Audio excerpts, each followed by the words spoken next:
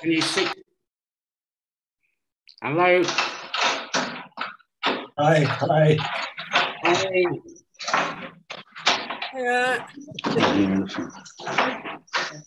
Very good. So, welcome everyone. We're still letting people in. We will start formally in a couple of minutes. Fine.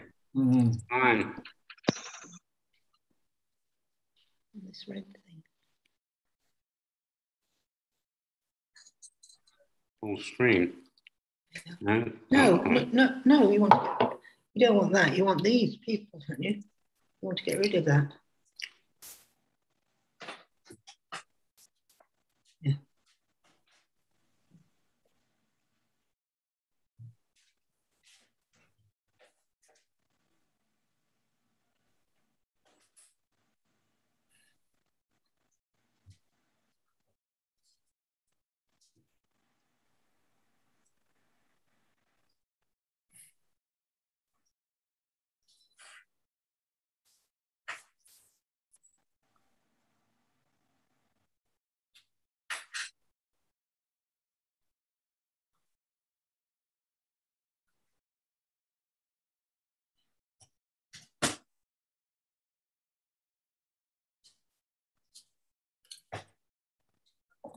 Okay, should we start? Shreya, should we go full screen again, maybe?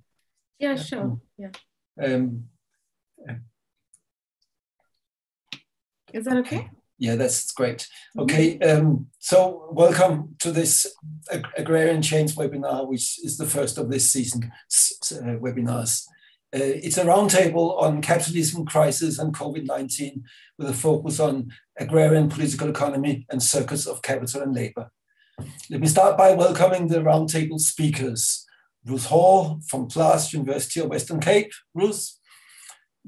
Valeria Hernández, Universidad Nacional de San Martín from Argentina. Orlanda Ruthven, who's a Delhi-based independent scholar and practitioner. And Jonathan Pattenden from University of East Anglia. I'm Jens Lerche from SOAS, University of London, and from the Journal of Agrarian Change, and I'll be chairing this session.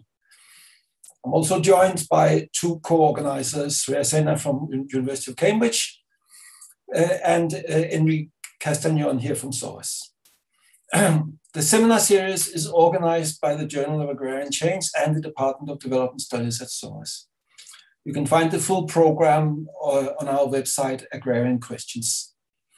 Before we start, let me highlight a few participation guidelines. Please keep your microphone off, except when taking part in discussion. And you can write questions and comments in the chat at any point in time. That's also the case for those of you that have joined us through our YouTube live stream. There's a chat function there too. In addition to that, in the question and answer session that follows the presentation, those in the webinar can also ask live questions. Simply use the raised hand function or raise your hand. Physically, we will try to notice that as well. And of course, when asking a question or making a comment, please be considerate and respectful. Finally, we're going to record the session. If you do not wish to be recorded, simply don't use your audio and your video. Okay, it's now time to get on with the roundtable on capitalism, crisis, and COVID-19, agrarian political economy, and circuits of capital and labor. The importance of this topic is self-explanatory, I think. The Journal of Agrarian Change also published a symposium on this a few months ago, and several of today's speakers contributed to that symposium. For the roundtable, each of our speakers will first give a brief presentation, and after that, we'll have a question and answer session and wider debate. I will introduce the speakers as we move along. So our first presenter is Jonathan Pattenden. He is an associate professor at the University of East Anglia and an editor of the Journal of Agrarian Change. He has published extensively on agrarian and labor relations in India. But the reason why he's here today is that he is also the main author of the introductory overview article in the recent Journal of Agrarian Change symposium on COVID. So we asked Jonathan to provide a short introductory overview to get us going. After that, we will have the presentation by Ruth Hall, and then Valeria Hernández, and then Orlanda Ruthven. But now over to you, John, to kick off the roundtable, and you got 12 minutes to be very precise.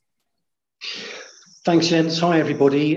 Thanks to everyone for coming along, and thanks to Jens, Shrey, and Enrique for their usual slick organizing. And as one of the editors of the Journal of Agrarian Change, I'm very happy that we have Orlanda Ruthven and Valeria here from different parts of the global south today. A note first on how I will present. I have a habit of moving around quite a lot when I'm speaking spontaneously, and movement and Zoom don't go very well together, and there's a risk of making you feel a little bit dizzy. So in order to be somewhat stiller, I'm going to mostly be reading from a prepared script. So back in June, the Journal of Agrarian Change published a symposium on COVID-19 entitled Capitalism Crisis and COVID-19, Agrarian Political Economy and Circuits of Capital and Labor. This introduction to the Roundtable will outline some of the trends emerged from the symposium papers and the broader literature, and then it'll finish off with two relating to global food systems and rural politics. But first, I just wanted to run through the questions that we asked authors to address. How has COVID-19 affected agrarian social formations and the social classes and groups within them? How much has accumulation been constrained, where, and for how long? Which commodity circuits have been disrupted and to what degree? Will capital continue to extract ecological surpluses in the same ways and to the same extent? To what extent and in what ways has reproductive labor been intensified? To what extent and why have the conditions of classes of labor deteriorated? And what have the changes meant for struggles between different classes of capital and between capital and different classes of labor? The authors' responses in late 2020 were, of course, preliminary, but they underlined the unevenness of the impacts across regions. 80% of those who fell into extreme poverty in 2020 were in South Asia and Africa. And also unevenness across commodities, social classes, ethnic groups, and between men and women. COVID-19 has highlighted that the deprivations of contemporary capitalism are experienced most crudely by women, ideologically and politically constructed racial minorities, and hundreds of millions of informal, precarious workers. It has also highlighted the nature of what we might call the neoliberal food regime, with its just-in-time global commodity chains that accelerate climate change, promote soil-exhausting monocultures, and contribute to generating increasingly unequal access to land. Unlike most small farmers, agribusiness, as Valeria and Carla Grass's paper points out, have seen strengthen during COVID. So in broad terms, 4 key trends emerged from the symposium in the broader literature. The first trend, the impacts of COVID-19 have been gendered and racialized. The crisis has revealed the degree to which the capitalist world food system depends on often overtly racist and casteist regimes of migrant exploitation, and on the gendered and racialized nature of care work and reproductive labor. Evidence from the ILO and others indicates that women have borne a greater share of the economic consequences in terms of wage reductions, in terms of violence, and in terms of reproductive labor burdens. The second trend, classes of labor, most of whom depend on informal wage labor and petty forms of self-employment, including farming, have been worse hit. For example, Bada, Antabe, and Sano's symposium article showed the negative impacts on Ghanaian women who combine small family farming and long-distance trade. The ILO estimated that global labor income dropped by 8.3% in 2020. The lowest paid and women have been hit the hardest, and many of those affected are rural-based workers, most obviously perhaps migrant workers, but there has also been a loss of agricultural work as smaller farmers have increasingly been using family labor. Most street vendors have also seen incomes drop. Wages have declined globally. Capitalism's growing crisis of simple reproduction has been intensified. The third trend, there have been broadly negative, but very uneven impacts on small farmers, depending on the commodities they produce and when lockdowns hit in the agricultural cycle. The impacts, as Zhang and Hu state in their symposium article, relate to positions in the circuits of capital, labor, and commodities. For example, pig farming in Zhang and Hu's fieldwork area was less affected than more time-sensitive poultry farming. Farmers integrated into longer commodity chains, like Kenyan farmers producing vegetables for European markets, were relatively severely affected.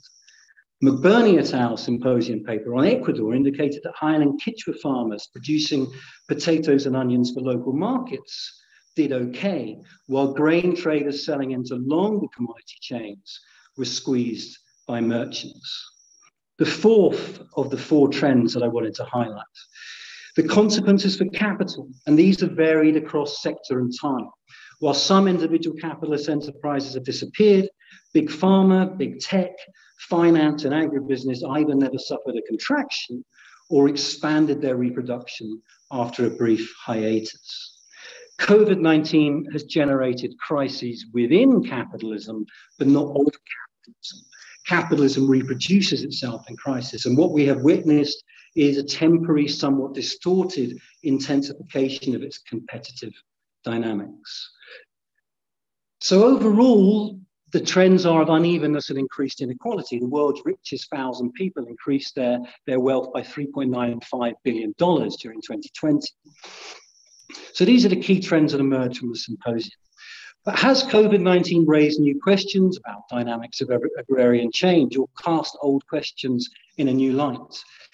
So as well as summarizing key trends that came out of the symposium, I wanted to open things out a little bit and raise a couple of questions or issues. Firstly, with more land controlled by large agribusiness, greater share of the value produced in agriculture flowing to agribusiness, and more soil being exhausted by the short-term profit motives of agribusiness-led monocultures, has the time come, for reasons of equity and ecology, for a more concerted push towards the agroecological food sovereignty agenda? But how big a dent would it make in the global social reproduction crisis, and which farmers would participate? Such an approach requires systematic engagement with the dynamics of class relations in the countryside. Even slight variations in land holdings can generate substantial differences in the distribution of power and wealth, and that has implications for any strategy for change. And would the channels of food distribution need state support, state regulation, state control? And if so, how would capitalist states with close links to big capital be made to take up such a role? The final set of issues that I wish to raise, this relates to rural politics. So as well as intensifying the crisis of simple reproduction, the highlighting of mass movements of people between cities and the countryside has further underlined the porous division between urban and rural. This has implications for rural politics and how a progressive politics should be imagined and practiced. Should counter moves against capitalism's gendered and racialized oppressions and the often authoritarian states that enforce them center on localizing economies and food systems with small farmers as the primary agents of progressive change? Or should it focus on the overlapping but much broader category of class of labor, not just small farmers, but also informal laborers, women, migrants, and ethnic minorities that live across rural-urban divides and whose struggles encompass the productive and reproductive spheres, struggles for protection from climate change and for healthcare and housing, especially in those places where the capacity of states to support social reproduction has been undermined by neo-colonial structural adjustment and the continued appropriation of wealth and resources from the global south. An internationalization of resistance by classes of labor is of course impossible for many, often super exploited and indebted and made to work across multiple underpaid forms of wage labor and petty commodity production. And easier for those who are most tightly integrated often easier for those who are most highly integrated into the global commodity chains that exploit them, but also accord them more structural power. Orlanda, in her paper in the symposium, talks of workers disentangling themselves from a failed formality. Rather than looking to a diminished politics of traditional workplace sector-based unions, generally premised on compromises with capital and gains for some workers but not others, might a multiplication of more autonomous forms of collective action have a greater chance of subverting the existing balance of class forces. Struggles of labour linked to struggles against climate change and against racism and patriarchy, struggles, in other words, against the violences of capitalism. Is it too absurdly optimistic to stop seeing fragmentation of social reproduction primarily as a problem and start seeing it as a multiplication of potential points of collective action and an intensification of the social collisions that can foster collective consciousness amongst circulating small farmers, wage labourers, women, migrants, and politically and ideologically constructed racial minorities? And I'll leave it there. Thanks very much. Thank you, Jonathan, for lots of food for thought, lots of issues raised. Few answers given, though some attempts towards the end, though, to some hope at least.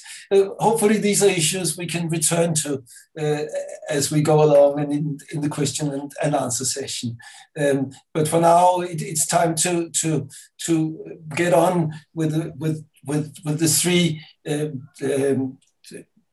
main presentations of the roundtable, and I will now invite Ruth Hall to give the next presentation. Professor Ruth Hall holds the South African Research Chair in Poverty, Land and Agrarian Studies at the Institute for Poverty, Land and Agrarian Studies at the University of Western Cape. Ruth has published extensively on land reform, tenure and governance in Africa with a focus on transnational land investments. She also serves on numerous international advisory boards and scientific committees, and also find time to convene courses for activists and officials. And on top of that, of course, she's in charge of major research programs. And I think it is part of that research she will ground her presentation in now. Over to you, Ruth. Thanks so much, Jens, and thanks for this opportunity. Thanks to the journal. I really want to appreciate the introduction and the symposium.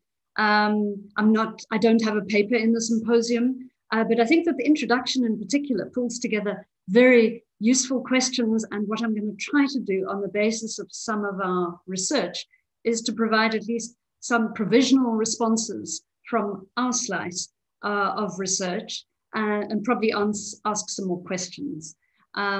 So just a bit of background, just to say that this forms part of a 3-country study that we've been undertaking with partner universities and civil society organizations in Ghana, Tanzania, and South Africa.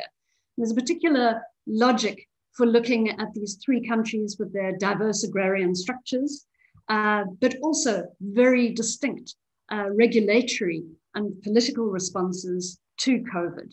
So it's quite an interesting comparative framing. But for today, I'm just going to focus primarily on the South African story. And of course, South Africa poses an example of how COVID affects a substantially de-agrarianized society, where the agrarian question of capital is resolved, but facing a crisis of inequality and social reproduction. So our focus has been not so much on the virus, but the response to the virus, both the state's response and capital's response, and also how citizens' behavioral responses have been conditioned by existing markets and structures. So the structure of the food system in South Africa, as many of you know, is a highly concentrated one, right through from input industries, large-scale agriculture, processing, and retail. So this food system, connecting urban and rural sites, is increasingly vertically integrated and has the features of, has a dualistic feature or bifurcated, in which most rural people, even if partly involved in agriculture, are net food buyers. Our containment measures for COVID involved a hard lockdown with fluctuating alert levels, school closures for a very long time, and an initial prohibition on a lot of the informal food system, which meant that ostensibly scale-neutral COVID responses had very starkly distinct outcomes. In fact, initially, all street trade was prohibited, but later licensing requirements and various forms of officialdom were imposed on parts of the food system, while elsewhere, highly militarized and authoritarian response saw the army and police deployed to supermarkets to do crowd management, and business sectors worked with government very closely to draw up lists of essential food and clothing that could be sold, while all other commerce and retail was initially closed down. So, in many senses, our study, which has been looking primarily at fresh produce and small-scale fisheries, shows how COVID regulations shifted power and profit towards concentrated production, processing, distribution, and retail sectors. And very much echoes the opening sentiment of the Pattenden et al. Introduction, which is that COVID-19 was a generated crisis within capitalism, to which capital has adjusted very rapidly and effectively, and not a crisis of capitalism. So let me run through, essentially, I thought that of the 7 questions that you pose in your introduction, I might just respond to a few. One is around what was disrupted and what have been the antagonisms between larger and smaller capital. Now, in South Africa, as I said, there's actually been a legislative difference between larger and smaller capital, with shopping malls, supermarkets, and sites of larger capital being protected actively by the state, while small-scale and traders, including street traders, have had produce confiscated. Border closures equally have seen air and sea cargo protected, while cross-border trade, typically by smaller capital and individuals, has been locked down. So we see this contradiction of, in a sense, footloose capital, but locked down labor, as both people and commodities were blocked across borders.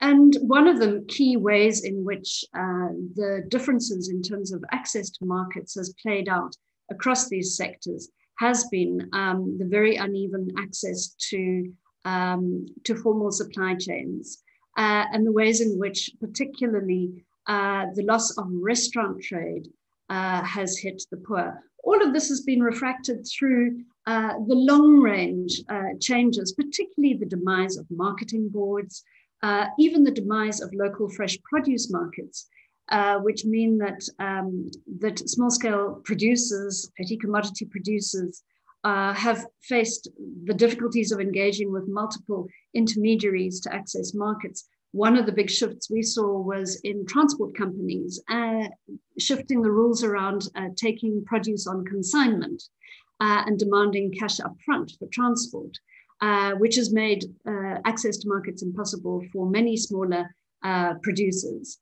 And at the same time, the state has responded primarily through the provision of relief grants, or in the form of vouchers for small-scale producers, which has focused exclusively on the provision of vouchers for inputs from a restricted number of agribusiness companies, which has had the effect actually of concentrating expenditure on inputs into fewer hands, largely agribusiness companies that procure most of their inputs from overseas, sell only GM seed.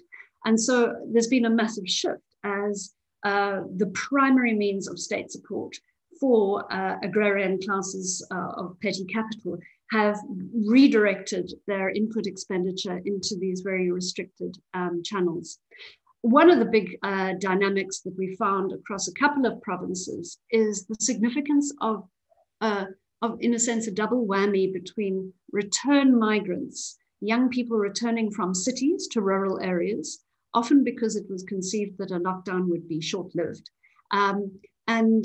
So a loss of, on the one hand, remittance income, and on the other hand, extra mouths to feed, And this was highly gendered, where younger women could be put to work in production in agrarian settings, whereas men and more children were seen as an enormous cost. So again and again, we saw this story of return migration, putting additional reproductive strain onto already extended and strained rural households. One of the key ways in which the state has attempted to manage the crisis has been through cash grants. And an important issue here is to look at how, on the one hand, the much fought for social relief of distress or COVID grant was almost entirely offset very quickly by price increases in supermarkets. So the first ever provision of social protection to able-bodied people between the ages of 18 and 59. It's the first time that it's been recognized really that adults who are able-bodied cannot meet their social reproductive needs through the market. This first grant has been offset by price increases and quite astonishing rates of profiteering in the formal sector. So while we see a lot of the informal sector, street trade, locked down, food price inflation in supermarkets has been substantially outstripping general inflation. South African exports have been doing very well, and some sectors like citrus have seen very substantial increases. And while the economy as a whole shrank 7%, the agricultural sector reported a 13% increase in the first year of lockdown. So we have this contradictory impacts at the same time that we found the coronavirus rapid assessment survey found that 45% of households ran out of food last April. Several months later, when they repeated that survey, and despite these social protection measures, this was down to just 38% of households running out of food. On the same day, one of the big four supermarkets in South Africa, Shoprite, declared its annual profits of 8 billion rand, which was several orders of magnitude larger than the total state expenditure on food relief by that time. So one of the perverse outcomes that we are exploring is the ways in which mitigation efforts actually cement and consolidate corporate power through parts of the food system. And this is particularly the provision of social grants that are moving directly through supermarkets and shopping malls into sites of accumulation and reinforcing agrarian capital. And also forms of immediate food relief. Vouchers for food relief were available only at formal markets. What we have done also, as well as interviewing a lot of small-scale traders and others, is also to engage with agribusiness, who report, companies report improved profits. As one person said, I did better because of COVID. Sales went up because government pumped money into agriculture. So their markets are expanding. Very provisionally, and I know I must wrap up, I want to say that I think that there are very significant contrasts between the three countries that we're looking at. And the particularity of South Africa is one where the very concentrated forms of control throughout the food system and throughout commodity chains has meant that the poor lose out both as producers and as consumers. And this contrasts with some of the stories from Tanzania, where loss of, for instance, the tourist market or cross-border trade has actually lowered prices into local communities and actually enabled new forms of economic connection within those rural areas. So I think that the de-agrarianized and de-industrialized and highly concentrated context in South Africa really raises questions about whether the COVID moment is one where the state has had to work through the mechanisms that it already has, and that there's a strong path dependency that we see. So I will leave it at that and look forward to the conversation. Thank you.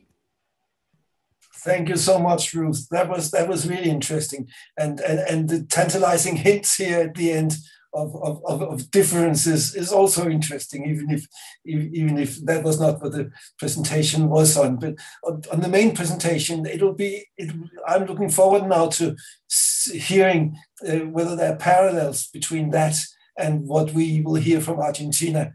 And we will see now, because now I will ask Valeria Hernández to present.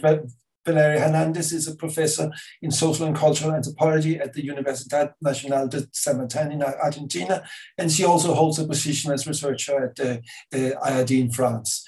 She has published widely on agribusiness, corporate hegemonies, technological innovations such as biotechnology and climate vulnerability in Argentina, with an eye both to small farmers and big business. So I'll hand over to you now, Valeria, and we will get the story from that part of the world, and of course on the specifics of your research as well. Over to you. Thank you very much. I've recording my presentation, so I will share with you my screen.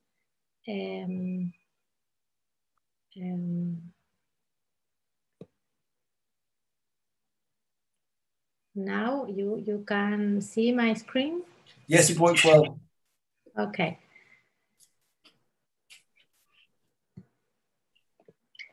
Hello, good afternoon, everyone. I would like to thank the Journal of Agrarian Change for this invitation. This presentation aims to develop a reflection on the way in which the context of the pandemic has affected the Argentinian agrarian configuration, whose central and antagonistic figures are the agribusiness sector and the family farmers and peasant movement. This presentation is based on an article written with my colleague Carla Gras, published in this journal, from which we have extracted the main arguments. The plan of my presentation has three parts. First, I will show the Argentinian configuration when the pandemic started.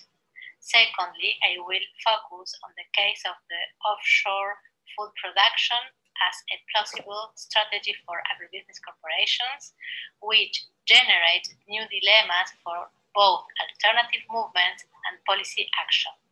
Finally, I will reflect on the challenge facing the field of critical alternative movement. When the pandemic began, Argentina was already experiencing a long-term socioeconomic crisis. As you can see on the slide, all indicators were in red. GDP declined, while poverty, unemployment, and food insecurity increased significantly. 20% of households in the province of Buenos Aires, where 2/3 of the country's population lives, suffered from food insecurity.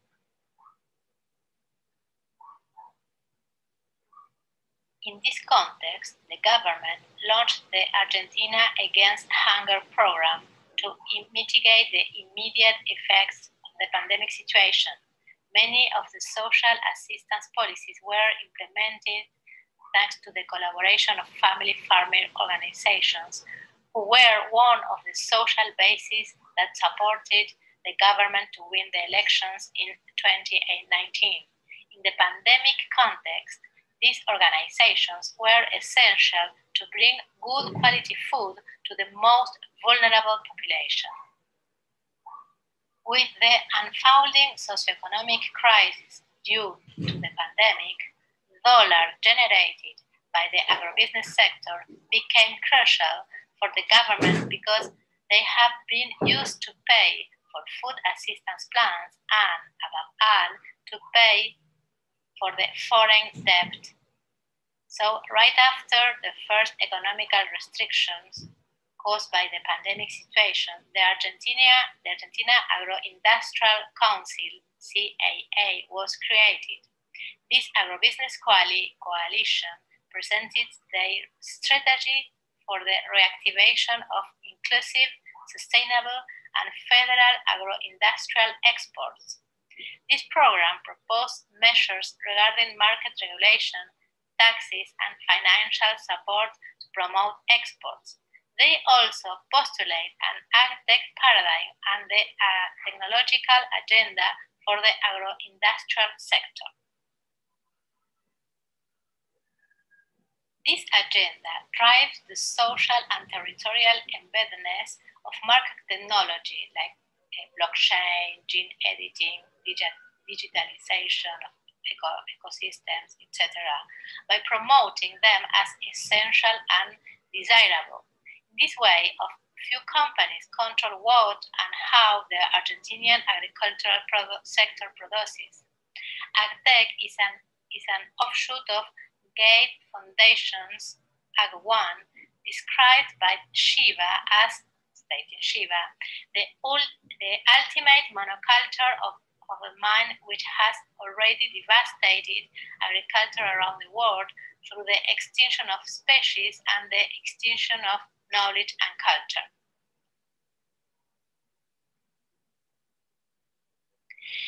In August 2020, the government and the CAA launched the cooperation with China to produce 900,000 tons of pork in 25 large-scale farms in Argentina.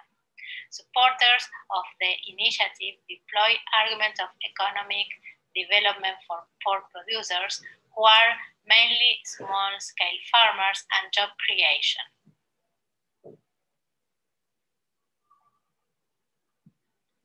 Opponents, on the other hand, underlined the profound environmental impacts that the pro-Chinese mega-farms will bring, increasing the production of cereals, corn, and soy in around 3 million tons and an exponential rise in water consumption. Greenhouse gas emissions would double from current levels. There are significant questions about the distributive effects. In Argentina, agribusiness expansion has increased wealth concentration and inequality. Between 1988 and 2018, the total numbers of farms decreased by 41%. So the pork mega factor will increase concentration. The technological model is likely to exclude small-scale farms, while the higher capital requirements will affect the price of pork for domestic consumption. The projected Chinese investment in Argentina can be understood as an offshore food production strategy. Until 2019, China produced animal proteins, importing grains for feed. But after repeated health crises that led to the elimination of 50% of its swine stock, the Chinese government fostered pork firms to develop strategies to control production in countries with high productive potential. South America, and particularly Argentina, is a major target for China's food security policies. Argentina has been free of swine fever since 2018 and has considerable grain production and water availability. The Argentinian government and the agribusiness sector welcomed China's offshore food production strategy as a business opportunity to good develop local economy.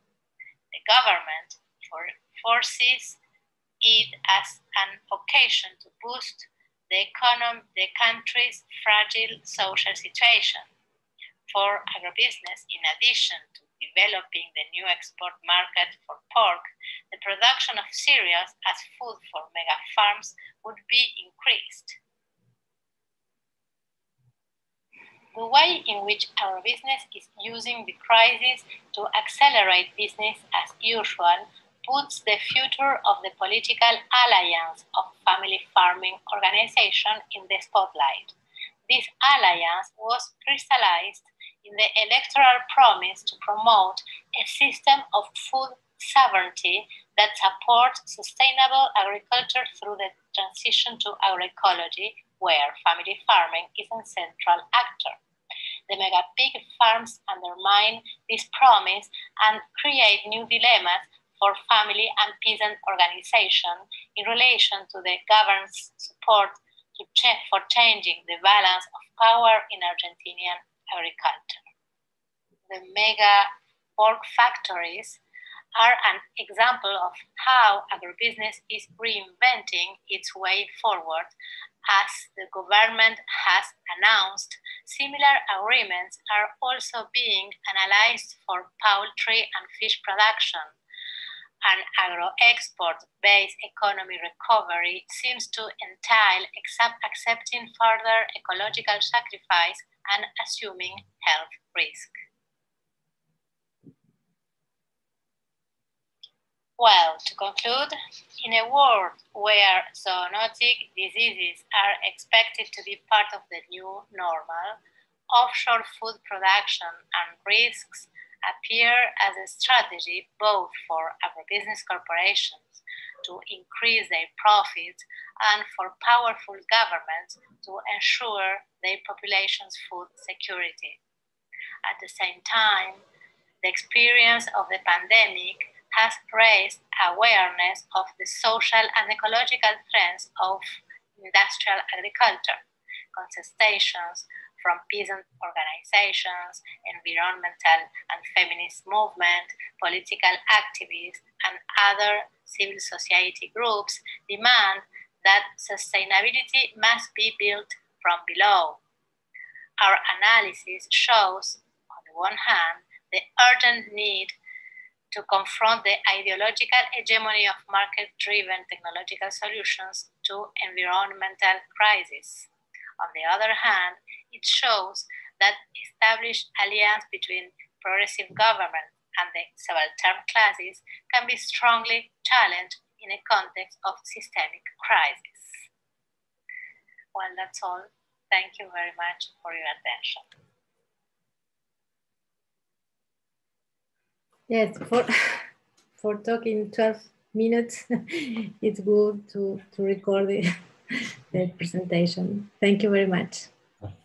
Thank you very much, Valeria, and you certainly got your points across there. This is, yeah, in a sense, it'll be interesting to have a discussion between you and Ruth of certain of these trends. But maybe we can have that a bit later, because now we will go to India first, and here we have Orlanda Ruthven has agreed to present. Orlanda is a Delhi-based independent scholar and practitioner working in the areas of skill development, labor standards, and social movements. She holds a PhD from Oxford and has published for more than a decade, maybe 2 decades even, on informal labor, gender, and skills in India. And with no further ado, I will hand over to you, Orlanda.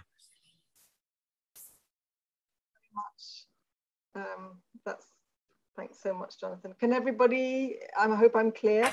Yeah, fine. I'm going to read from this, 1 second. So here we go. It's a very, very different topic to the last two. I'm looking forward to how the discussion brings them together. Yeah. Witnessing the disaster of India's 2020 lockdown and its aftermath for low-wage migrant workers provides an occasion to pose some bigger questions about the regime of rights and entitlements in which these workers are situated. The lockdown laid bare how far rights which were granted could not be realized, how entitlements already in the system could not be extracted by workers when they needed them most. We consider the detail of what is actually required in terms of paperwork and procedure to realize what has already been granted, and ask what are the effects for workers of pledging entitlements which are then so hard to avail, and what objective is being served. The paper is based on voice notes posted on workers' community media platform using simple phone technology, not requiring internet access.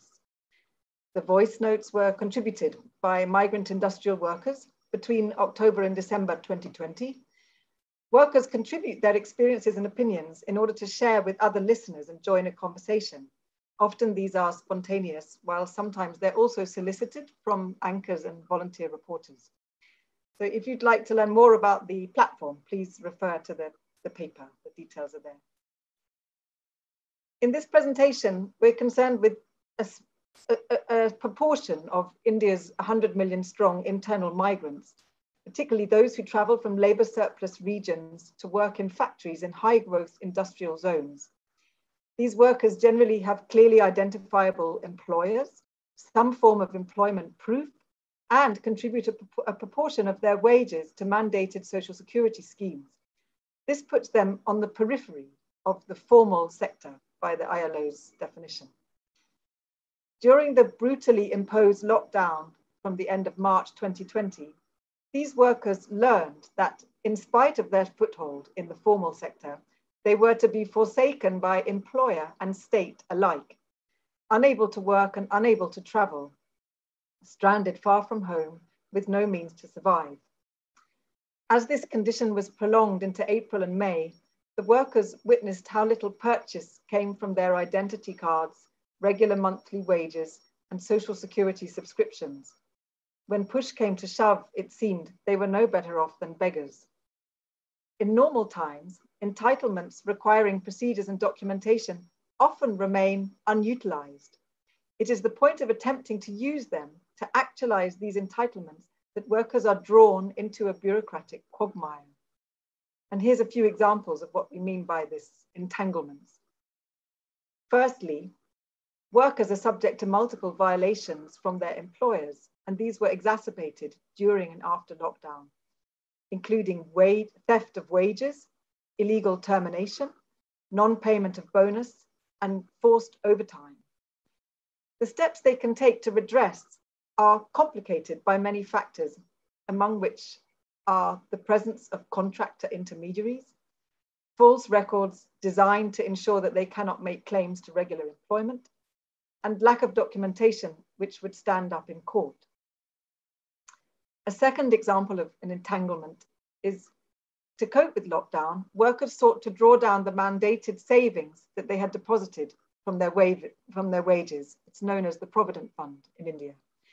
But we learned that nearly half of these who tried to access their savings actually failed.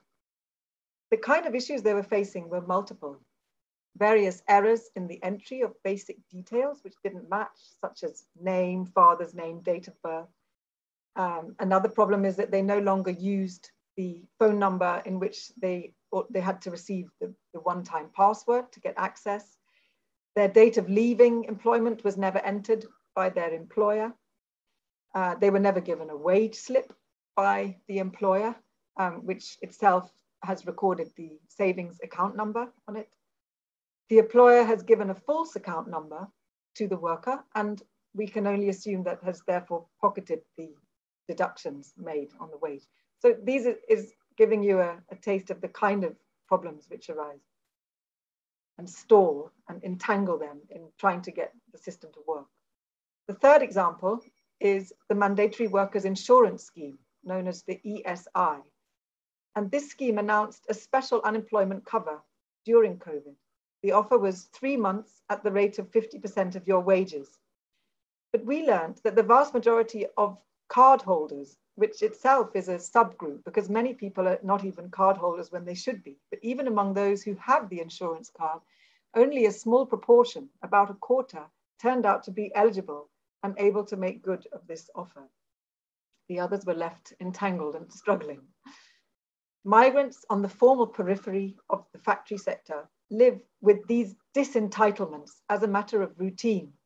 Most must swallow the theft of paltry wages periodically across their careers, and most must contribute to schemes that they can barely access. The workers say that at election time, promises are made using the language of rights. But when a law comes to pass, they say, it just keeps workers busy with paperwork. Workers' rights then turn into paperwork at the point of access. Because there's no conducive environment of enforcement, realization cannot happen unless through a matter of protracted bureaucratic procedure. The entitlements which the platform listeners know to be their due, whether related to payment of wages, provident fund, or annual bonus, become a matter of rules and procedures which obfuscate as soon as they are sought to be realized. Workers say that the paperwork associated with access to justice has been growing in recent years. And I quote one worker, "There is a big change between today's law and the earlier law. Today, there are too many formalities which are hard to fulfill. Would a worker who keeps running for these things be able to keep his job, look after his family?" And another worker, "People say go to court, but that takes 1 or 2 years and 50 pairs of shoes are worn out in the process. No poor person should attempt it." Workers must engage in effort which is not only time and money, but also interpretive, to figure out the logic of the rule, procedure, technology, which comprise the factors and gatekeepers of an entitlement. To be on the periphery of formality, then, is to waive one's entitlements or else become entangled with procedures of eligibility, proof, and judicial process, a quagmire from which workers do well to extricate themselves if they are not to starve. This explains the workers' lack of interest in the recent changes of labour law, which were pushed through a locked-down parliament. Workers make the obvious point that since the earlier law was never implemented anyway, why would the new laws make any difference? The law, one listener argued, is blind because it is alienated from the context of implementation. And in quotes, "I can speak about some recent changes in the law, but it's meaningless since workers will not get the benefit, neither did they get the benefit yesterday. So these are blind laws." Many workers are of the view that while the law may look as though it's meant for them, it's actually a tool of the powerful. Where then does this disengagement lead? Now back at work after lockdown, workers are seen to be disentangling themselves further from entitlements and even from the wage labour system. They avoid Provident Fund registration and favour employers who will allow them to avoid it. They avoid time-based wages in favour of piece rates. They slip into self-employment away from wage employment. They limit their exposure to migrant jobs, which they now know will not deliver in their time of need. And they seek to build a worthy backup and alternative in the village, not just emergency welfare, but something which can actually provide a livelihood.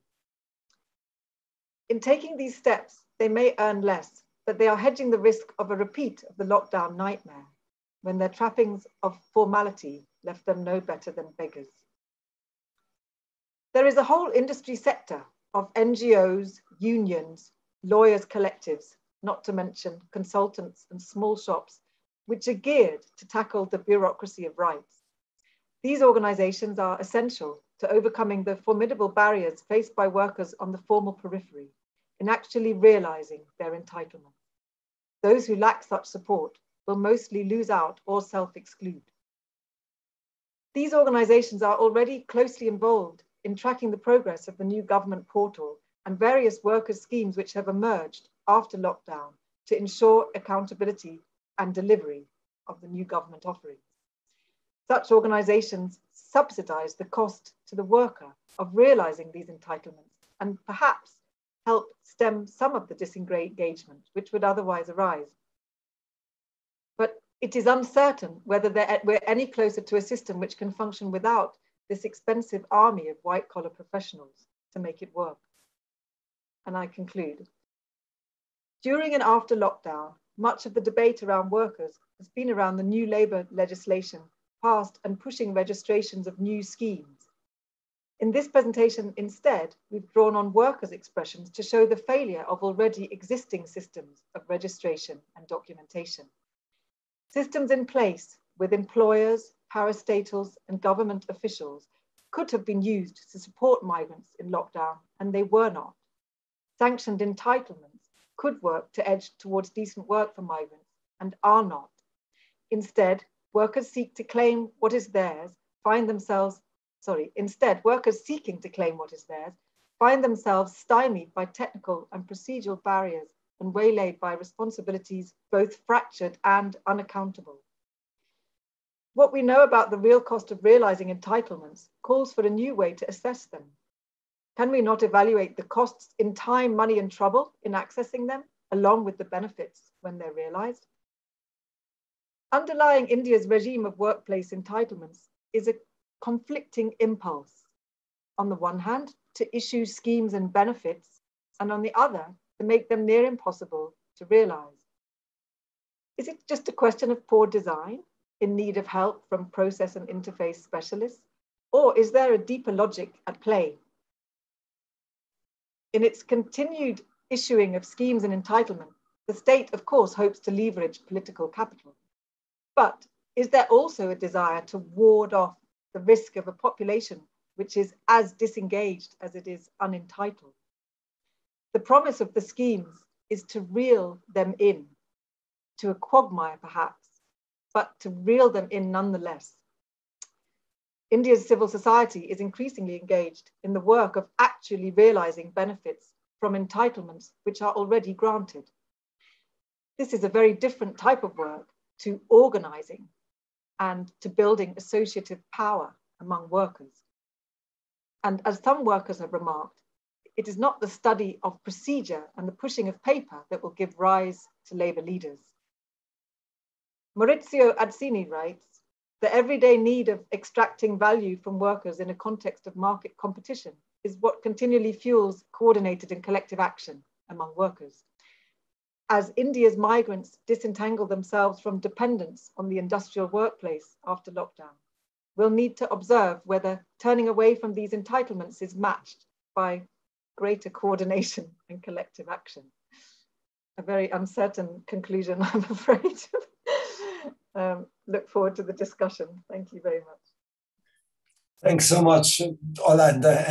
And yes, it might be a slightly different end of the discussion, but I think it is still quite connected, because who is it that government policies around COVID have sought to benefit? Who is it that they care less about? And I mean, the most recent figures in India that came out on poverty, according to State of Working in India, the 2021 calculates that the percentage of people below the poverty line in India increased by 20% in 2020.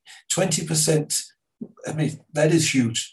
And these are, of course, the people that you're talking about there, the migrant workers that have to return to the villages and so on. Now, thank you to all three all four for the presentations, but particularly for these detailed insights to different trajectories here. And I thought that they were so interesting because they point to both similarities and differences. One point that struck me was Ruth Hall's idea of path dependency. It's not a term I particularly like, but the idea that existing structures and existing power relations matters for what happens. I think that is certainly one way of looking at what's going on here. And we have in the chat already the first questions and comments, which is, of course, what we move on to now, the Q&A session. But maybe one way to start that up is to slightly link to the two comments and questions there, to just have a round on to what extent have governments in these three different countries been in any way been pushed by either workers or small peasants to mitigate their policies? Or to what extent is it simply big business, agribusiness, or as it is in the Indian context, from what we heard, certainly not laborers, that is anything that they care about? So maybe that's a way to start up. A few comments on government policies and to what extent they have been influenced, shall we say, from below. Ruth, would you like to start, just take a round on this? Yeah. So thank you. Yes, absolutely. And I think what's interesting here is that the formal labor movement in South Africa has been utterly unable to mount any kind of coherent response. And rather what we see is new formations and new alliances transcending some rural and urban areas as people demand access to land for housing. And a lot of the sharp edge of this mobilization is actually peri-urban around the big cities, with demands for access to land and housing and spaces to trade. And I think that with local government elections coming in just a few weeks, it's striking that the political parties are putting urban agriculture, access to land and markets firmly on the agenda. In Cape Town, for the first time, two of the political parties are offering the dismantling of golf courses on public land in favor of urban agriculture and low-income housing. So although one shouldn't exaggerate effects, I think that the push and the reframing of demands as not just demands for jobs and not just demands for social grants, but demands for access to productive resources, I think is very significant. At the same time, I think that, the very first clear victory of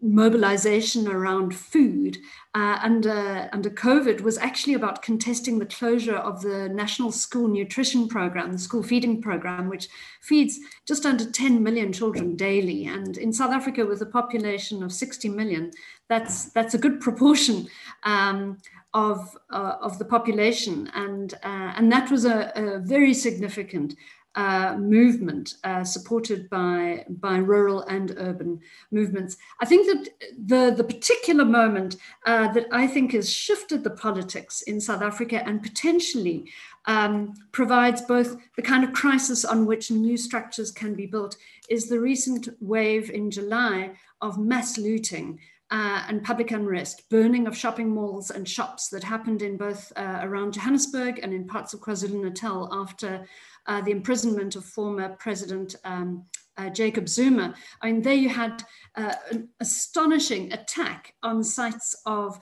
capital. 161 malls were intensively damaged. And one of the responses in parts of both Gauteng and KwaZulu-Natal is street traders and farmers arguing that one of the jobs of local government is to not provide planning permission for the rebuilding of malls that are seen as extracting capital out of low-income areas. So I think that there's something happening around sort of the bringing together of rural and urban voices around local production and local value chains, but it is inchoate at present. But I see that the sort of articulation beyond an entitlement to social grants and towards opportunities for production is there, but I think it tends to be exaggerated by some of the agrarian movements who would love to see it come into being. Thank you. Thank you. Now, now let me move to Valeria, but I should also say that we discussed this before the roundtable, that Valeria's co-author, Carla Grass, might also jump in to co-answer questions on the paper and beyond. So now over to Valeria, Carla, for a comment to my question. Thanks, Chen. I will take over this question that you have posed. In the case of Argentina, of course, there was an influence from below, and I should say, Valeria mentioned that when she talked to us about the support that small farmer or peasant movements organizations have had offered to the newly elected government. And one thing that I should explain is that there were no demands from below, from organized workers' organizations, which are not very strong in Argentina, rural workers, but that influence was or came from the, how do you say, between, and I don't say if we can call it an alliance, but a proximity between urban popular organizations, that is, people that do not have formal employment and who mainly that are very in the margins of the market labor, and that they survive on working in social assistance programs. That these are income transfer programs that demand from the people who receive them contraprestación, that demand that they work in, for example, in popular diners, all kind of community level work. And so, but these organizations are increasingly strong in Argentina, and they have and they have established a dialogue with peasant organizations and have integrated them as part of that popular economy sector. And it was from this alliance that when the newly elected government in 2019 came to government, a program named Argentina Against Hunger was launched, and specifically this program gave these small peasant organizations, landless workers, they gave them a significant role by including them as providers of food to diners, popular diners, and also to be included in the when the state buys food for many of these social programs. But the thing is that they are seen as part of this, as I have said, marginal sector. And when it comes to the agricultural sector, the government mainly sees agribusiness and market farmers. And the other thing is that both the possibility of maintaining these social programs in a population in a country where 40% of the population is under the poverty line, is squeezed on the one hand by the need of having the economic resources to do so, which mainly comes from the external sector, which is basically dominated by agribusiness. We should bear in mind in that sense that nearly 26% of total value export in Argentina come from the two complexes, soybeans and maize complex. And the other thing is that those external resources are also needed to pay back the external debt. So it's a kind, we have there a kind of lock-in for many measures. And so yes, there is a lot of mobilization from below, but I believe that we have to understand that how far can that influence get? It's also an arena of strong dispute, but we have to understand also all these other particularities, and the fact that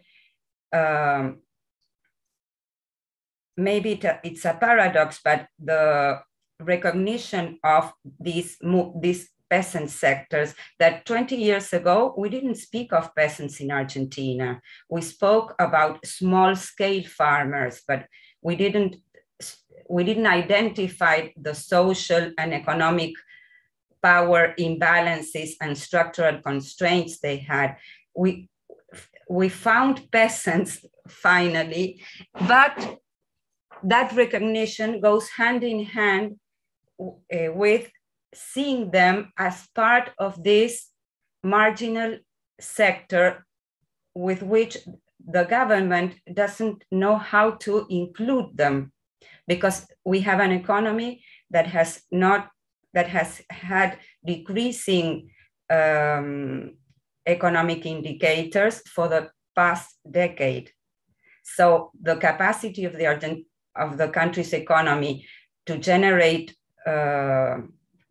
employment is really, really very, very feeble. Hope I answered your question. Oh, you did, and it was, yeah, and there are many layers to it, and that is interesting.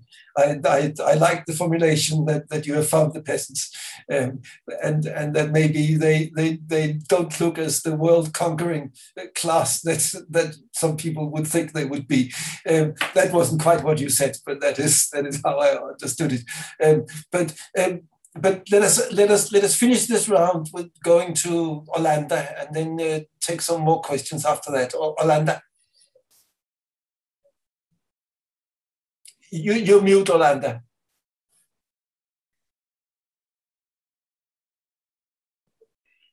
Just very briefly, I mean, I'm sure many of you have been following the farmers' protest in India, which is enormously significant because they've held out for so long.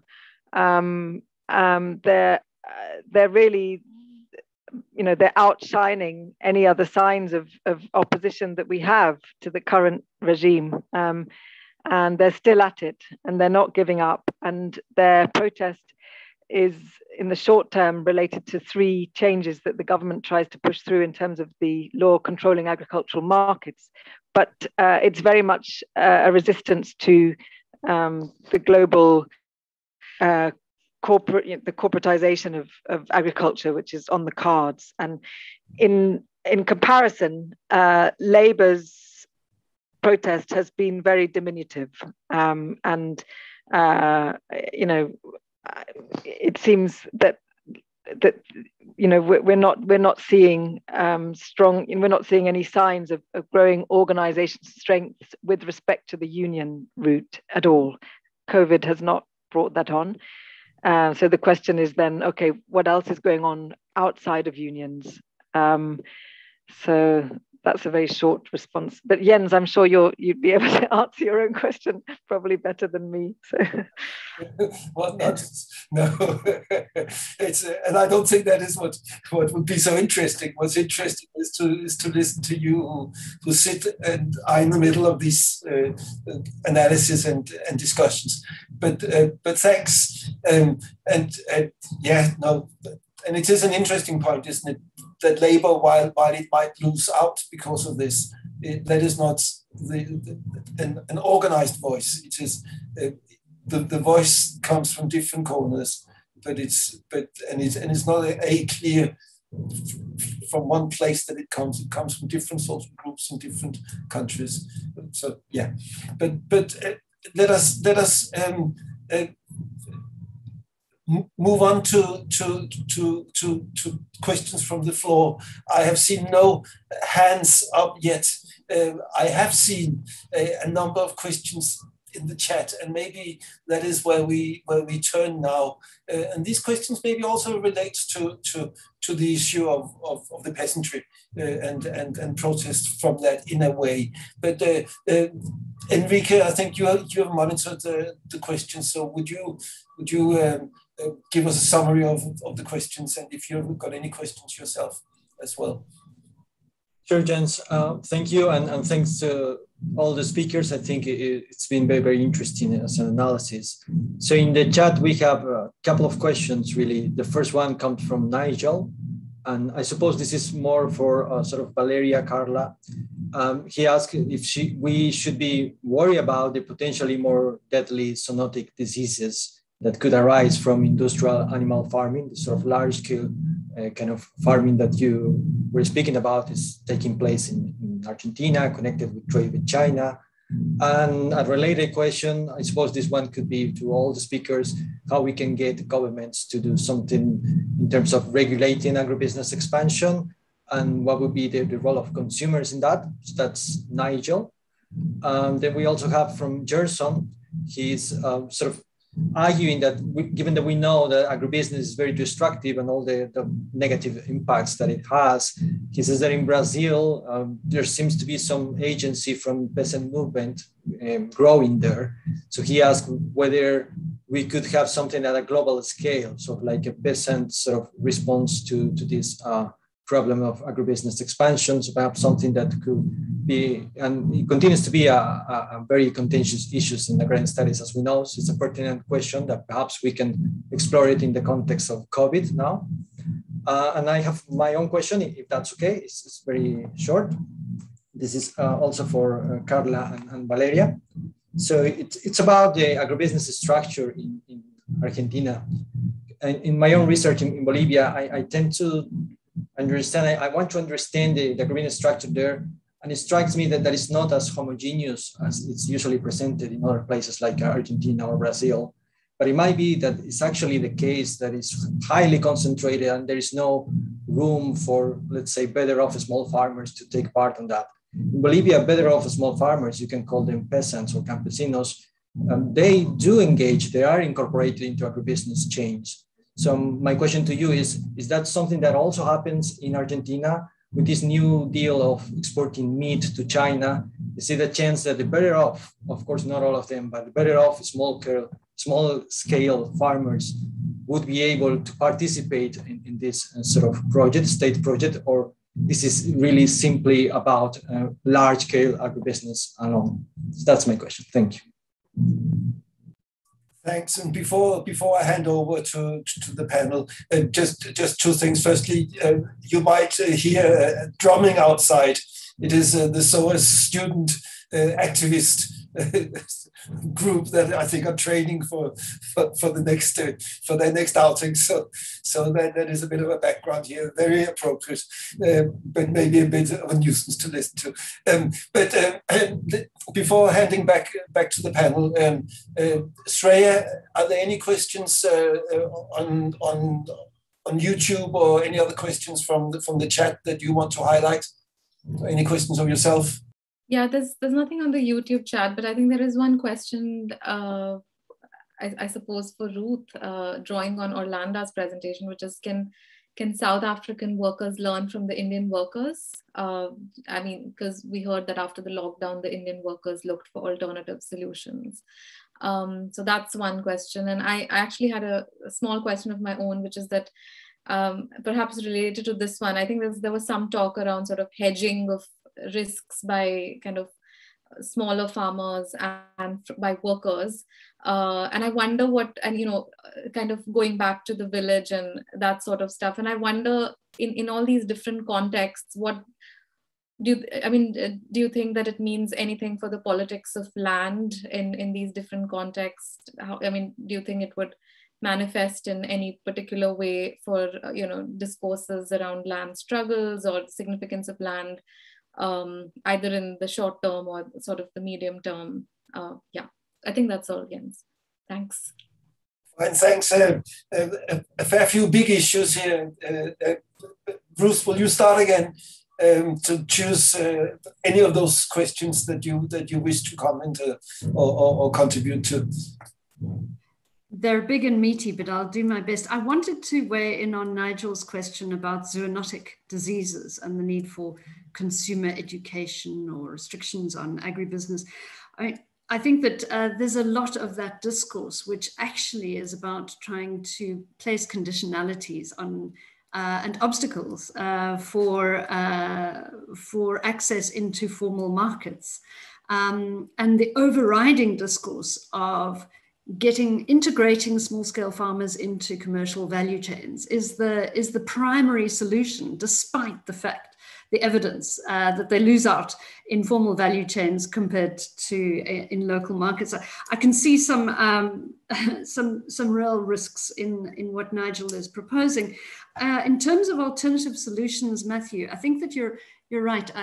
The Indian experience with entitlements becoming paper entanglements is precisely the story that we see in South Africa. I recognize so much of what Orlanda was saying, which is about forms of relief, conditionality, proving certain entitlements, a vast amount of state attention on weeding out anyone who might not comply or have the right kind of documentation, and an overwhelming push towards formalization of business registration and enterprise as a way of partly controlling movement, partly controlling the movement of goods and people.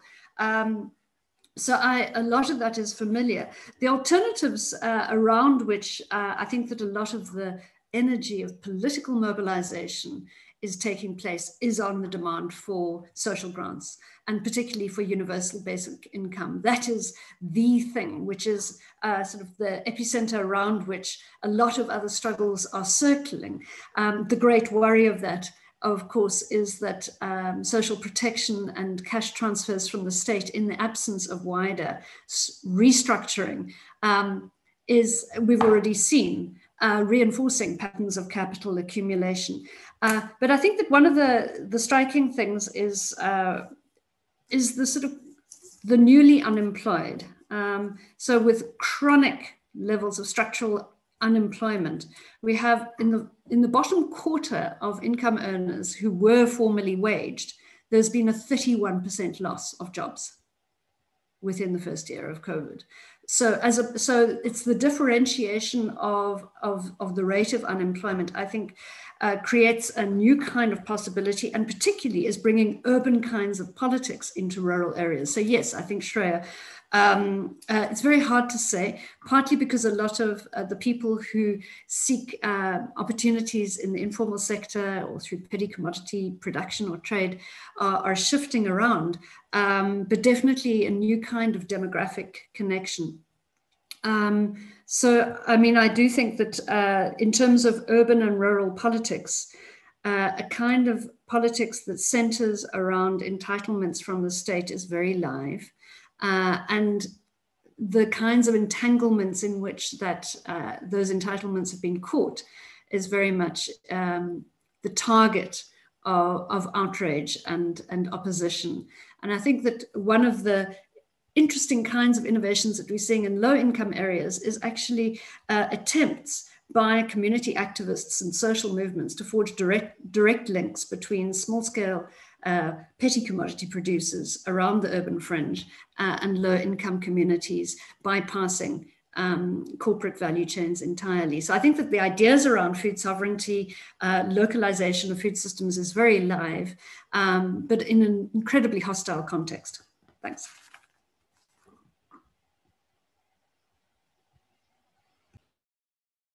While I was muted, I said very good, but of course I meant this is not very good. This is a very negative story, but it's very interesting to hear that story, and so how difficult it is to organize anything going counter to what's going on. Valeria and Carla. Yeah, well. One of the questions was, and I'm going to connect the one that was asking about the zoonotic diseases rising from industrial animal farming, and how do we get, or how we see governments are responding to this. And of course, as Ruth was saying, this potential zoonotic diseases are part of what counter movements and opposers to these schemes are advocate. And in the case of Argentina, this was the first reaction that linked not only people from farmers, the smaller farmers, but also urban consumers, environmental organizations, and so on. And that response kindly of stopped the launching this initiative. But the interesting point to make here is how did the government move, because this arrangement with China was not only about this. This was a part of a larger program of economic cooperation. And so how were these resistance and this questioning left aside?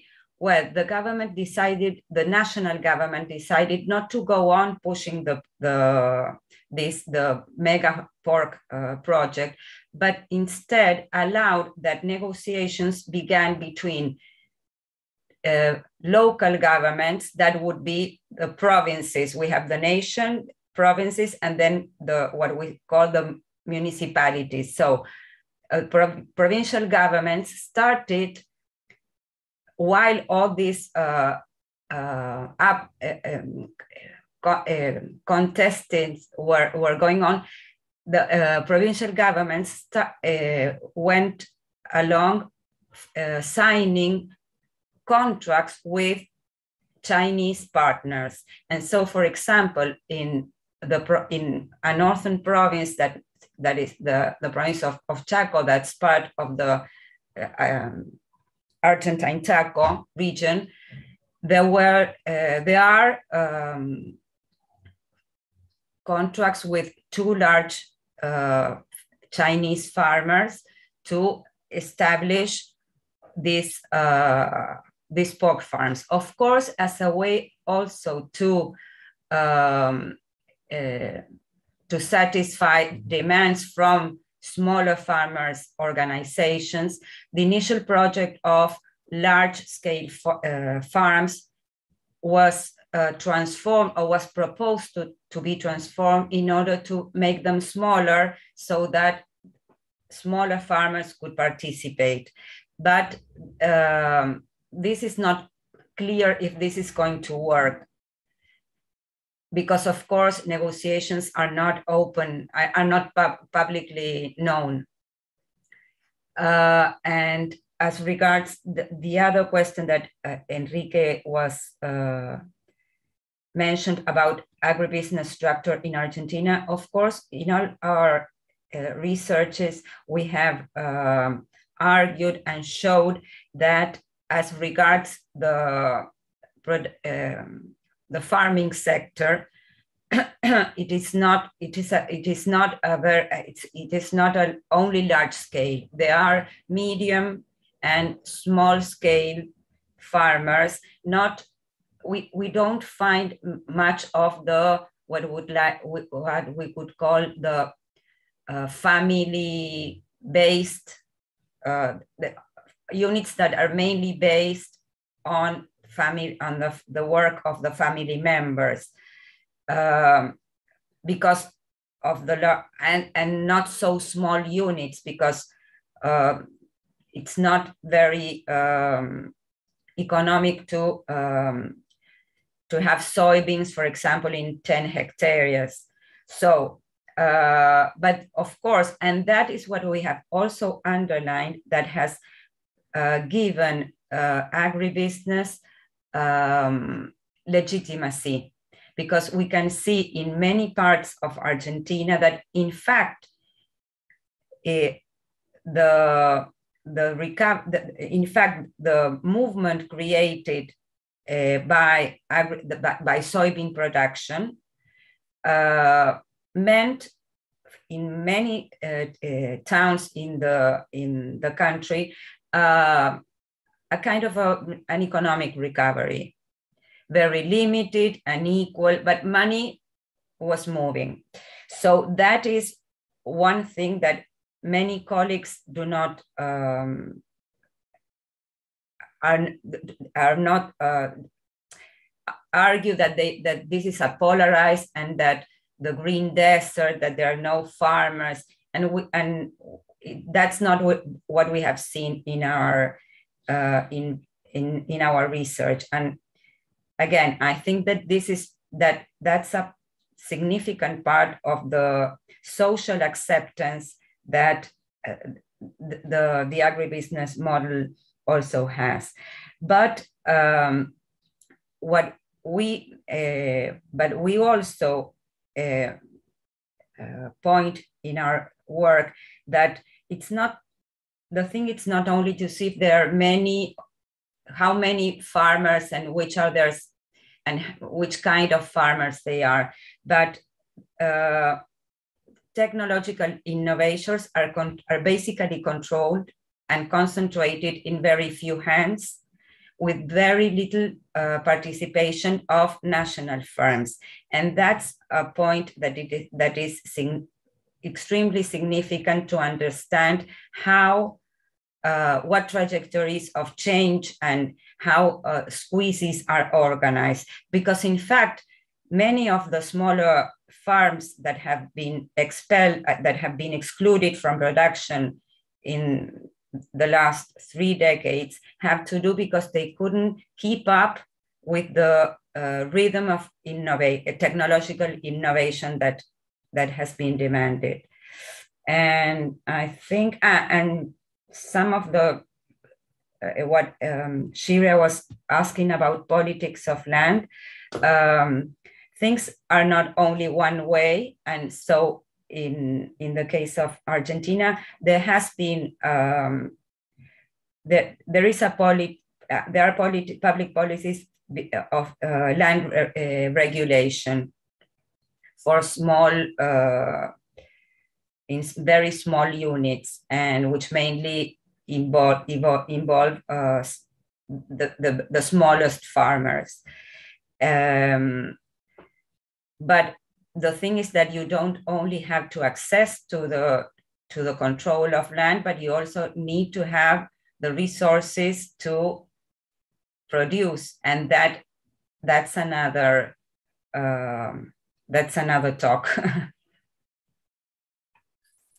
Thanks, Carla, and very interesting to get an understanding of so how this model can gain public support, how it is possible for the growth of agribusiness to also have some public support because of the economic growth that it leads to. And it sounds to me as different to the situation what Ruth describes in South Africa, but that might be interesting to hear more from her about. And there, of course, in the chat, we can also see more nuances there about how, even though big business in South Africa benefits from this agribusiness, there are also constraints relating to this. So the picture becomes so much more pixelated, there are many more details than as we go into it. Orlanda, over to you. So actually my line cut a little bit during the question. So in my understanding, I'll try to respond to the one about the politics of land, but also the lessons or learning from some of the Indian workers' responses. Is that about right? Yeah. Yes. Before you do that, Jenny, I've seen your hand afterwards. Yeah. So just get Orlanda's comments first, and then So I think Shreya's question is fascinating, and I have no idea. I just feel like I'm just making a few guesses. So I don't know enough about, I mean, I used to work in rural areas, but it's been so long, I just feel a bit underqualified. But clearly the configuration will change, right? Because what's happening now, first of all, we know that the youth, along with women, the youth were very badly hit by COVID. So that is something that also came through the State of India Working Report. We've got much higher levels of youth unemployment than we had already, and it was already very high, right? So what does that mean? And we know that more and more of those young people will remain in the countryside on account of the sort of collapse of so many of the wage jobs, yeah. So that will play a part in it, in the politics of what could emerge. Then we've got all these seasoned migrants who are heading back. And so you've got a repopulation of folks who have been based in industrial zones, who have been fighting their way with difficult employers, who have been collectivizing, usually informally, without any links to unions. So all of those folks spending more time in the countryside, you have to think through what implications that will have on the politics of land or the politics of anything, really. And then the other thing which might be significant is, of course, there's also evidence that capital investment is transferring. So that capital which was leading in industrial zones is to some extent moving into the countryside towards the workers, because this is all anecdotal evidence from some of the industrial regions where I've had contact, and there are labor shortages in zones which never faced it before. And one of those zones is the capital region where I'm sitting. It's always been a labor surplus zone, which has created the character of the place, while other parts of India have had labor shortages for some time, like Tamil Nadu, for instance. All of that's changing. So we've got shortage here, and we've got even more severe shortages in some of the southern states, which faced lesser shortages earlier. And in fact, we had a complete mess during the height of the lockdown, when many of the state governments actually started, the central government, when it realized that all the migrants were starving, they said, okay, let's put on special trains and help them to get home. They did it late, but they did do it. And then the state government stepped in and said, no, these can't go home because we have to run the factories. So it created this absurd situation. And, a lot of people were horribly hit by it. But so basically, we've got these different changes going on. And on the whole, you could say that the population of certain states which were traditionally labor, which are rich in natural resources and which were exporting labor, are no longer going to be doing that to the same extent. They will receive capital investment and they will export far fewer workers than they were before. So what that means for politics, I just don't know, but it will be very interesting to follow. In terms of the other question about Indian workers becoming less dependent, I'm really excited by this, and maybe I'm just being romantic and deluded, but I keep on remembering this chapter by James Scott, about the two cheers for anarchism and the strength of the peasants. And on our doorstep around the border of Delhi, we see these farmers who are just not giving up. Why are they not giving up? Because they have land and they're producers in and of themselves, yeah, and they have the wherewithal just to hold out. They have holding out power, which we know that most workers, industrial workers earning minimum wages, they just don't have that holding out power. They certainly don't have it when they're living in the industrial area where they work, right? So if a lot of those folks go home and they can make good of having an expression which I heard from one of the workers, a more solid backup, yeah, rather than, you know, in the before COVID, the home was the last resort. The village was very valuable because you really had to go, if you couldn't have work in the city, in the industrial area, you had to go home. There was no option. That there was nobody that really stayed long in the city without a daily wage, right? And that's why lockdown was so crazy, because they were forced to stay in the city without a daily wage. And the whole structure is built so that as soon as your daily wage goes, you don't stay more than a few days and you head back to the village. But when you get to the village, you don't have much, but you can survive, right? But now what's happening is that you've got all these workers who are trading off. They're saying, well, you know, we're not going to take that risk again. So we're going to look at the village in a new way, you know, and seriously, we're going to figure out what we can do here. We're going to figure out how we can invest. And you've also got, as I said before, you've got this bigger capital also coming in, right? So, but as I said, I'm not working on rural areas at all. But what I'm hoping is that this strengthened foothold, or even how do you say it? It's basically creating a better bargaining position by investing in the backup in the village. That should perhaps help to raise the workers' bargaining power with respect to the wage jobs in the city. So, and already we learned that they've sort of created a scarcity by going back home. We've got a new scarcity which was not there before in the capital. So that's a few ideas. Yeah. Thanks a lot. No, and it is certainly very interesting. It obviously also have very clear gendered aspects, because the women that used to stay back home in the village are now losing their jobs. The evidence in India is clearly that women lose jobs, men get jobs, or men survive and get other jobs, and it's probably the jobs that the women used to have that they get now. So there are some very intriguing aspects of this, which isn't the time to get into, but maybe just to flag up. Now, we haven't got an awful lot of time left.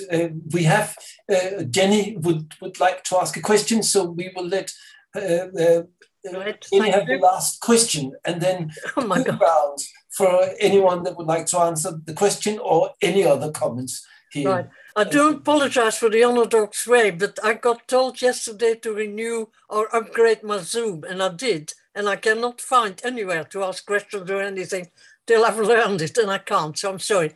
But I was very struck by what Shreya said about land, because all this time I'm just about to finish a book on land, which has taken me years, because I was very struck that when anybody analyzes anything capitalist or Marxist or whatever, I mean, Chomsky wrote a 400-page book on understanding power, and he didn't mention land once. Now, if we haven't got any land to stand on, we are completely powerless. I mean, in town, if I sit down, a policeman can come and move me. If I don't know land and I sit on it, I can be... Land is absolutely crucial to power. And yet it seemed to me, in all the time we were talking here, that land got very, very little discussed.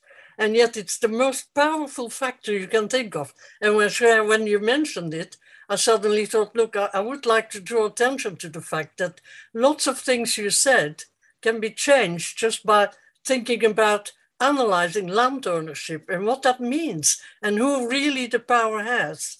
Because all of us pay for a square meter to live on. We've not got, there is one or two little caves of what they call terra nullius, which doesn't belong to anybody, in some of the Philippine islands and around there. And you can't buy that land because it hasn't got a boundary and you can't sell it. And what first thing capitalism did was put boundaries around land, and then they could say this is the value of it and they could sell it. Now land is being crucial. And once you start looking, you can see how nearly everything one of you has said depends on who the land owns and what it happens. Now, that's all I want to say, just to draw attention to the fact that it's so powerful. And that, as I say, if what's his name can write a 400-page book on understanding power and he doesn't mention land, how is that possible? How is it possible? But I feel really passionate about it because I worked with landless people in Brazil. I know what happens, you know. I worked with homeless people in Brighton. I mean, it's all the same thing. If you got nowhere, that a piece of land that belongs to you, you've paid for, you can't live anywhere. That's how serious it is. And it influences lots of movements in South America, where I know more about. India, I know very little about, except what I read in books, you know, it's everywhere. So that's all. Sorry, I'll shut up now. I know there's not much time. Thanks, Jenny. And it maybe takes us back to some of the issues that Jonathan raised in the beginning of when he talked about different classes of labor, the landless, the peasantry or the farmers and big capital. But with any last comments or answers to this comment from Ruth, Valeria, Carla, and Orlanda, and should we do the round? Ruth? Well, firstly, yes, nothing to disagree with that land is foundational, but for what? For production or for reproduction?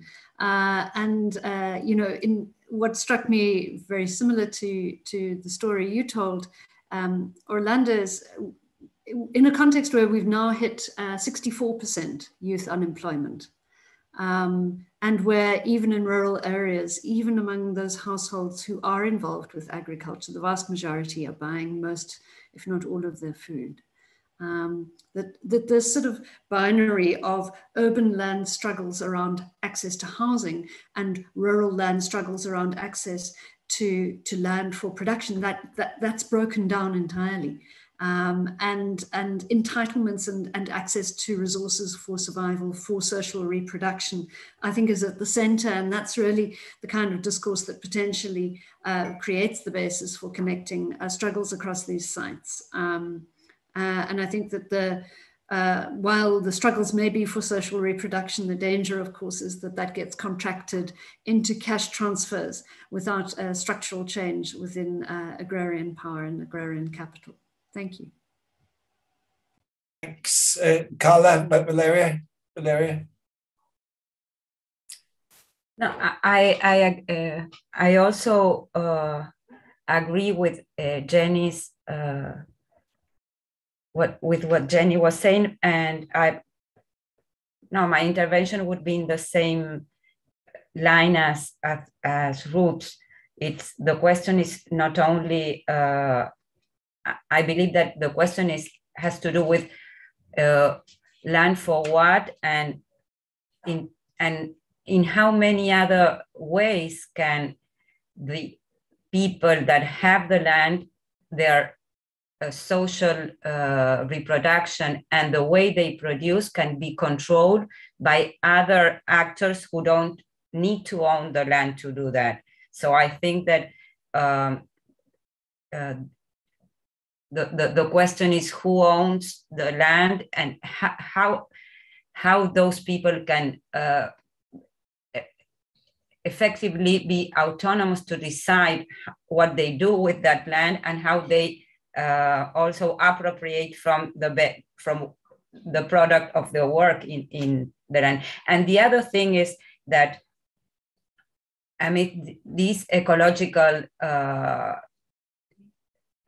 changes and climate disasters and so on, we also need to consider that there are many communities or many peasants that they may be gaining the titles of their land, as for example happens in a lot of places in Argentina, but they are the way that other big farmers are near them. They have enclosed, in fact, the access to water. The land that they receive is absolutely deployed, and so their land can be also the thread through which to analyze more complex relationships, I think.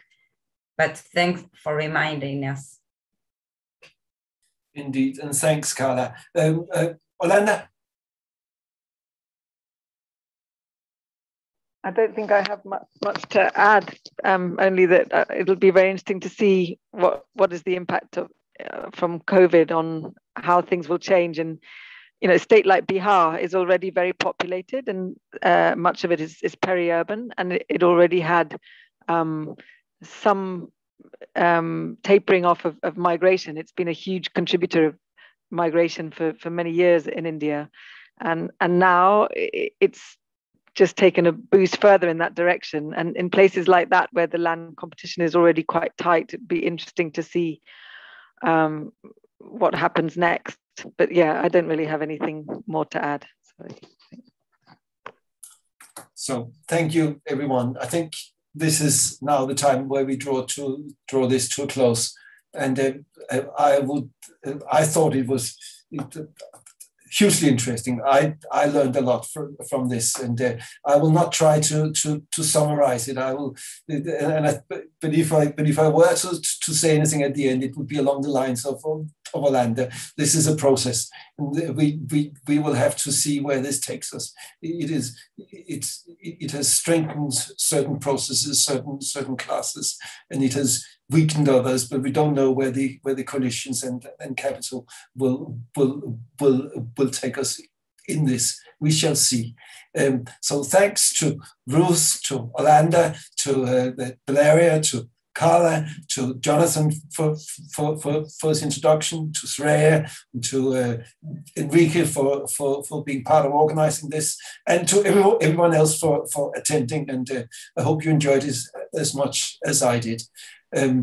We have another webinar in 2 weeks' time, where Kirsten Abendini from El Colegio de Mexico will talk on land markets in rural Mexico in the 21st century, the effects of 1992 counter reforms on common property, so land and land markets.